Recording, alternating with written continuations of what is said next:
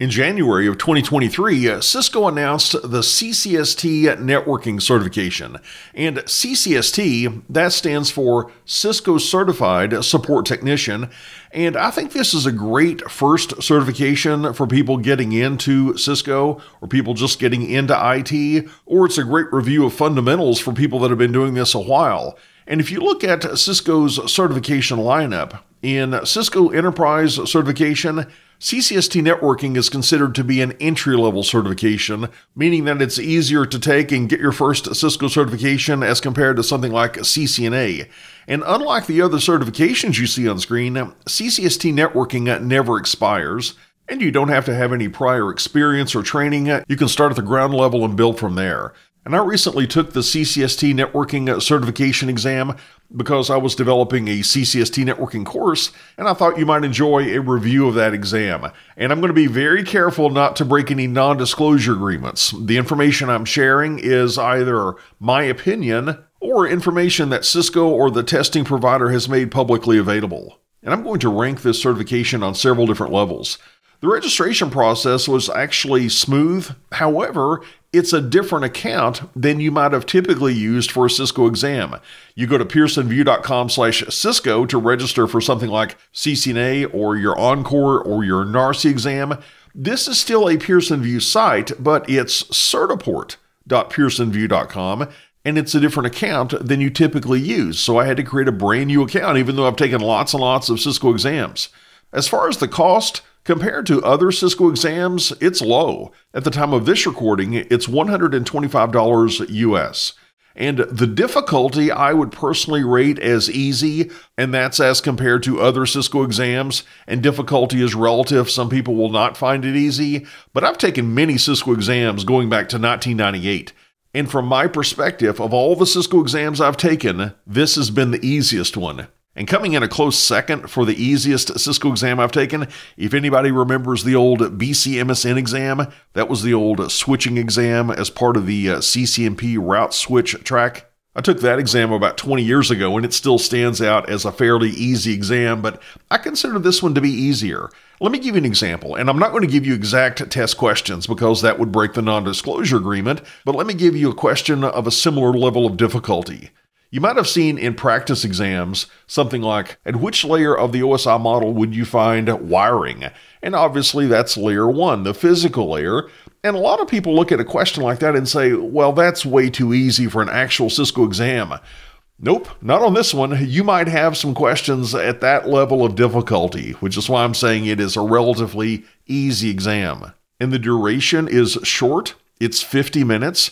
And that exam duration of 50 minutes, that is listed on the Certiport website. And they also tell us on the Certiport website that the number of questions is somewhere in the range of 35 to 50 questions. Well, you can do the math here and you can see that you're only going to have about 1 to less than 2 minutes on average to complete a question. So that would suggest that you're not going to have a lot of questions that take a lot of time, where there's a lot of reading or a lot of interaction. You need to be able to come up with these answers fairly quickly. And I think this is really a blessing and a curse. I'm glad that it's only 50 minutes because it wasn't as exhausting as a lot of Cisco exams are.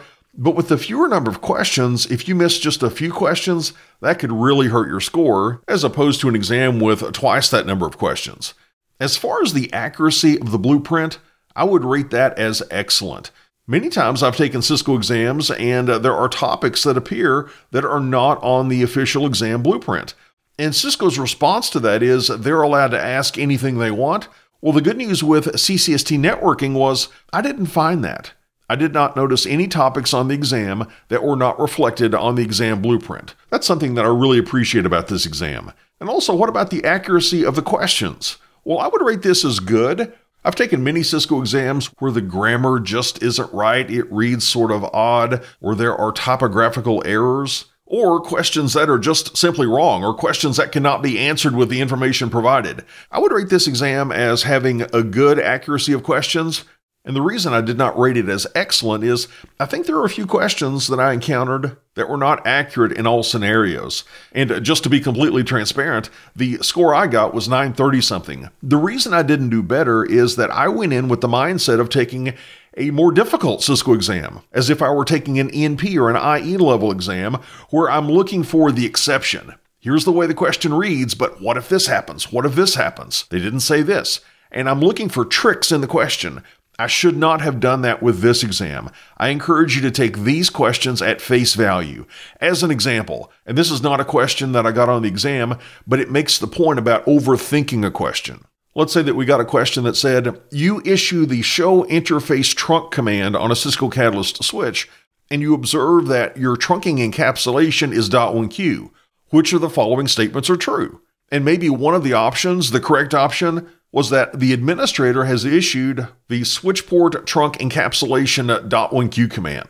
And in the mindset that I was when I took the exam, I would look at that answer and say, that's not necessarily true. If we're using recent versions of Cisco iOS on a Catalyst switch, then ISL encapsulation is not even supported, and it's by default going to be .1Q. Or I might think that this switch is using .1Q on the trunk because it was negotiated as part of DTP. And that would be the correct mindset to have for something like an NP or an IE level exam.